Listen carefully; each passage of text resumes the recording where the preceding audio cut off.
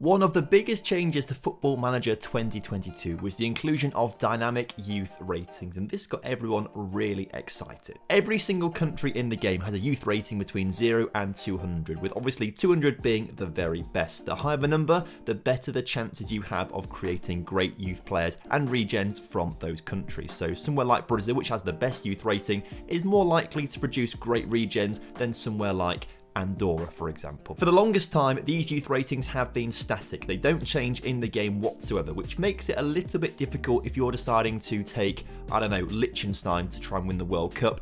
It's going to be really difficult to generate those youth players that are good enough to actually win a World Cup. But in FM22, that was all meant to change with these dynamic youth ratings, where in your save file, these youth ratings were able to change. So potentially, if you managed for long enough in Liechtenstein and did well enough, the youth rating would increase enough to potentially win a World Cup with them. However, it turned out that things weren't quite like that, and what actually was the case was these youth ratings moved very, very slowly. Now, in some of the patch notes for the recent updates we've had over the past few weeks or so, there was a little note in there that did say tweaks to youth ratings, which suggests that they maybe are working a little differently now. So today we're going to put that to the test and also just do a little bit of an experiment to see what would happen if every single youth rating was set to 1, the lowest it could be for every single country. I've gone into the pre-game editor and I've done all of this. I've gone through all the countries editing their youth ratings to 1. What I've also done to level the playing field as well is ensure that every single nation in the game also has the exact same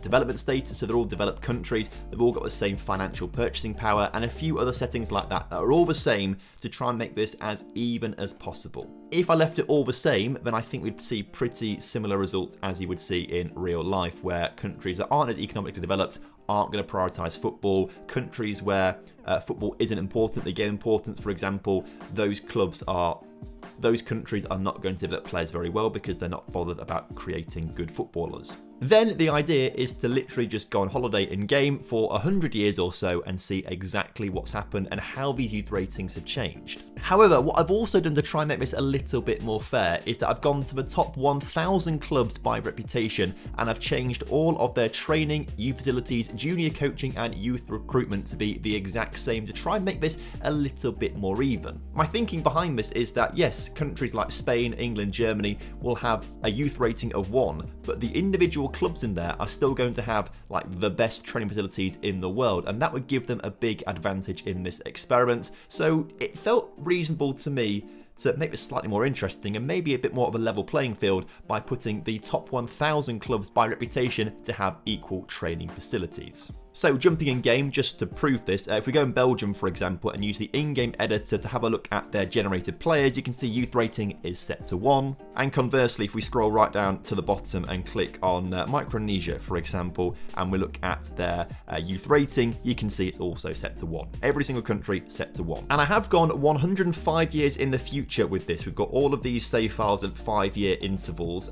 So obviously, because there's so much, we're not going to be able to look at every single year and every single detail in this video, else it would just be far too long. So here's a compromise for you. Patreon members, you're going to get every single one of these save files on the Patreon page for you, and everyone else who's not a Patreon member, you get the 2125 file from 105 years in the future. There's a link down in the description to the Patreon page where you can pick up these. But I do want to start a measly 5 years into the future because I want to see how much the youth rating changes initially. Like, are we going to see actually any change in the first 5 years? Because I think the idea behind youth ratings was that these change quite slowly over time, and people expected the youth rating to change within a season or two, when actually this is going to be a gradual change over 50 years or so.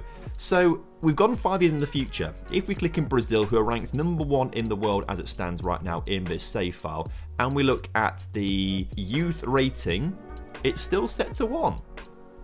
Okay, so it's just not moved at all for Brazil. Let's just like pick up a few nations here, for example, Nigeria in 11th place. If we look at their generated players, youth rating set to 1. Okay, if we scroll down to Iran, they seem to have jumped up in world rankings a little bit.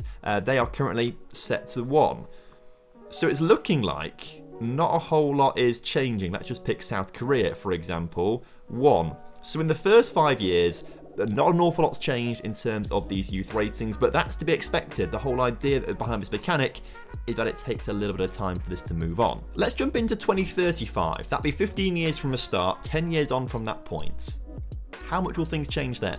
So in 2035, Italy are ranked the #1 country in the world at football. So let's have a look at their youth rating, shall we? And their youth rating is 16. Okay, so we have seen a bit of change. The first 5 years, it looked like nothing at all from a little few spot checks that we did. But 15 years into the future, Italy are now ranked 16 in their youth rating, which suggests that the youth rating increases by 1 every single year. Well, what about Brazil? We looked last time, theirs was set to 1. Let's have a look at their youth rating. Generated players, 4.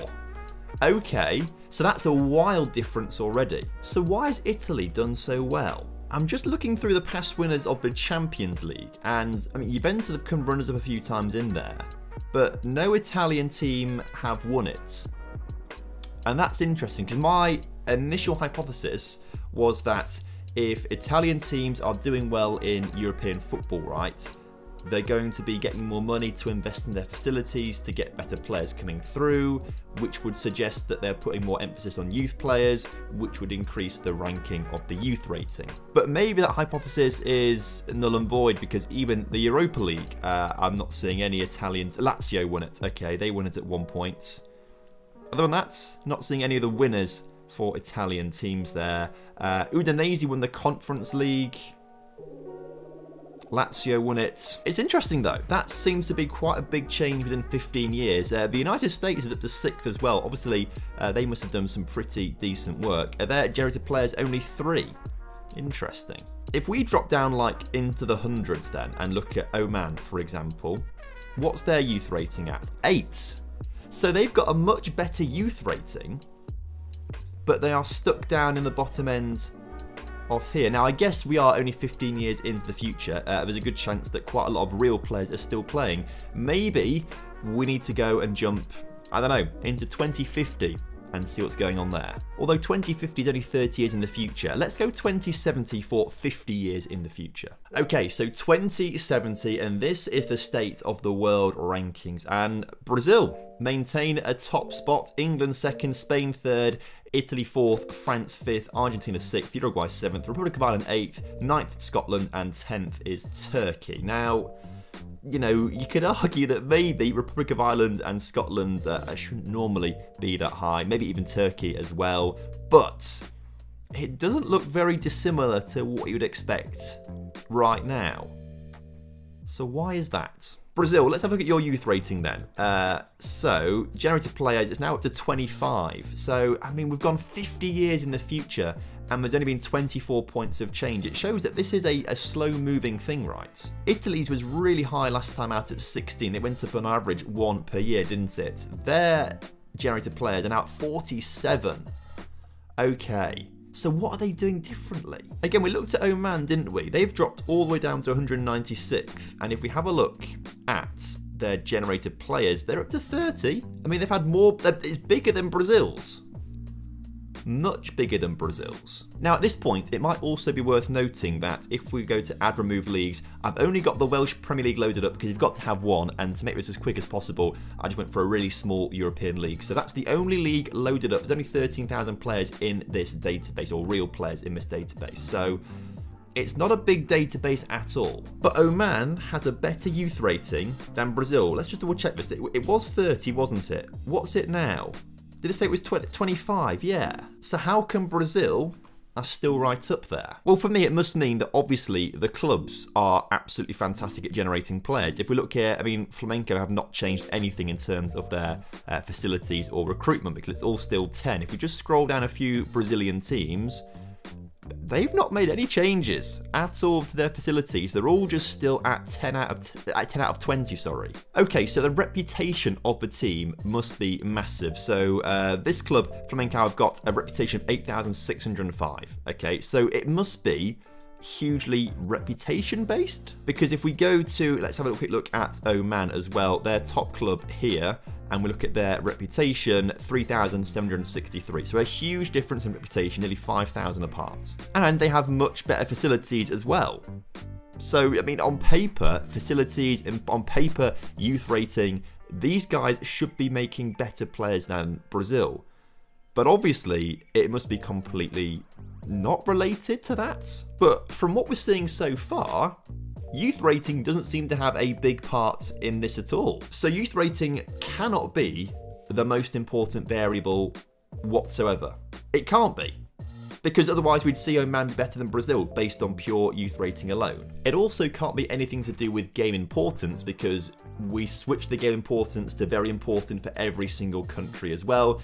It can't be anything to do with money so much, because everyone's got 20 economic power. Although the money for individual clubs is very different, maybe that's got a part to play with it. For me, this is pointing towards reputation of individual clubs being the biggest driver behind this. But then there are some anomalies, because Jamaica, they're right up there, and I'm pretty sure their domestic league is not that great in terms of reputation.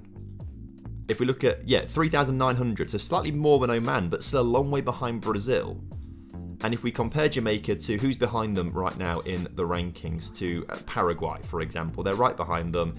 This club is the most reputable apparently in Paraguay, and 7,600. So am I now thinking way too much into this? Am I neglecting, for the want of a better word, the magic of Football Manager, where just, anything can randomly happen? It's all a random number generator, luck of the draw.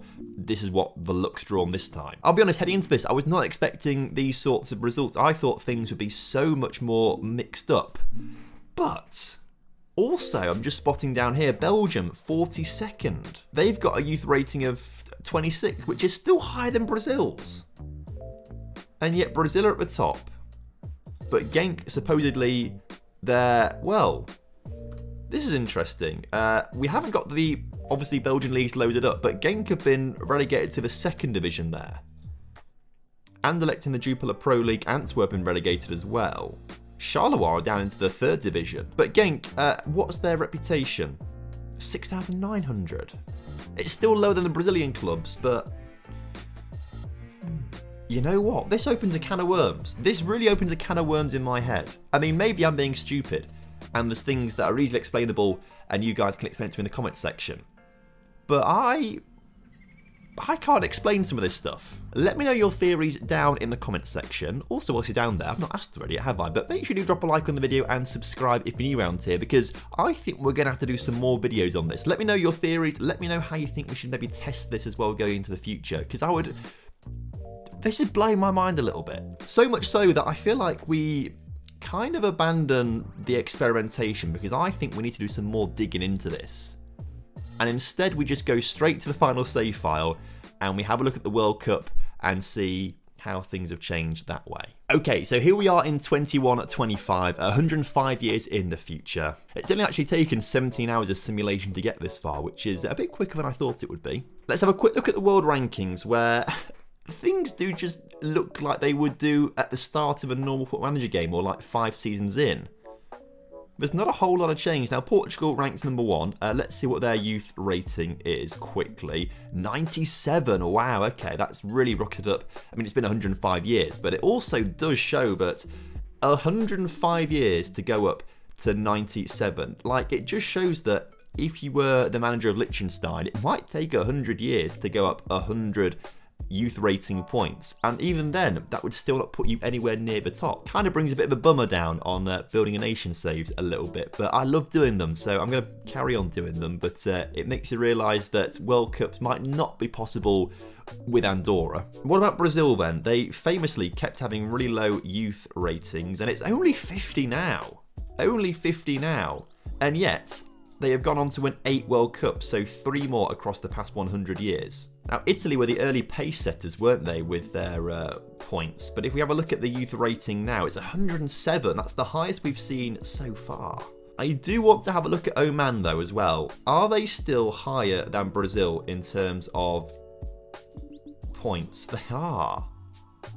They've got 52 compared to Brazil's 50. So let's have a look at the World Cup past winners. And to be fair, it's not that dissimilar. Like, Denmark have won it, Colombia have won it, Other than those two countries, I think most of these teams who have won it, you'd imagine could be realistic winners. Even Croatia and the Netherlands, because they both reached finals in recent years. Obviously, I could see them, being World Cup winners.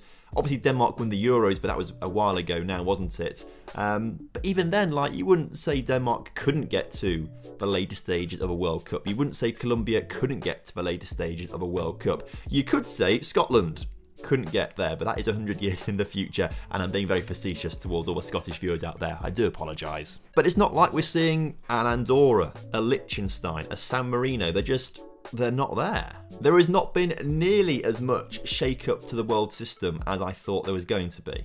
So this has been really interesting, because the fact it's not changed suggests that youth rating doesn't play that important of a role, and maybe you shouldn't read into it too much. So I think we're going to wrap things up here today, but I would love to know what you guys think and how we could maybe tweak this for the future to just see if we can work out what actually is the biggest driving force behind generating regens and what makes them so good. I've got an idea. I've got an idea, but it's instantly been thwarted by Portugal being #1, because I was going to start saying, is it population?